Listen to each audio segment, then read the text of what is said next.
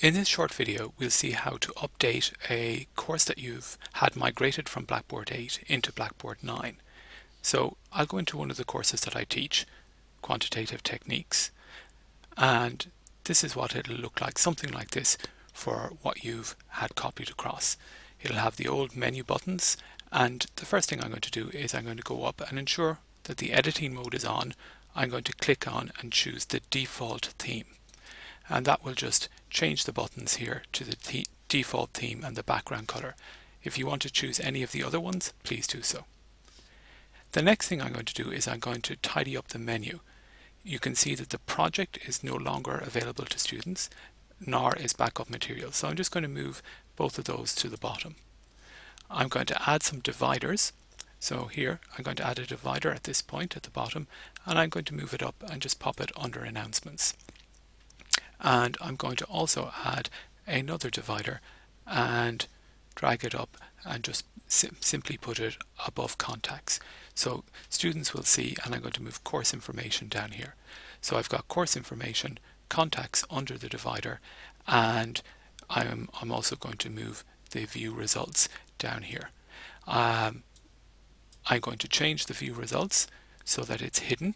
So when students come in September, they will not see the view results, and it's a good idea to make your menu as simple as possible for the beginning of term.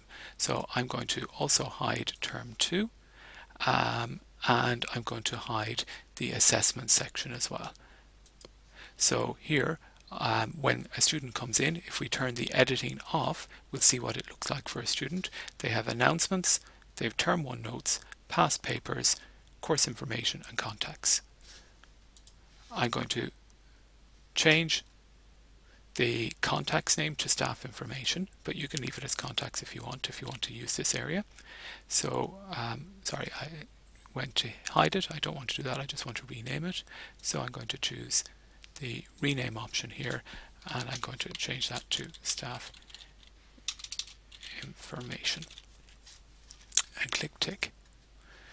I'd also would then, the next thing to do in terms of tidying up would be to go into one of your terms and to go through each of your folders or however you've organized your content and hide individual items.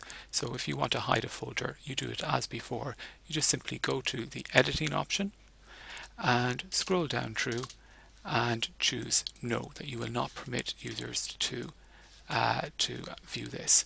So when you go back into term 1, you can see that it's no longer available, and if we look at it, if we turn editing off, we can see that that folder is no longer available for students. So I'd hide all the folders so that again at the beginning of the year the student has very little in terms of what they can see, and then you'd gradually add more, making it easy for the people to find what they want.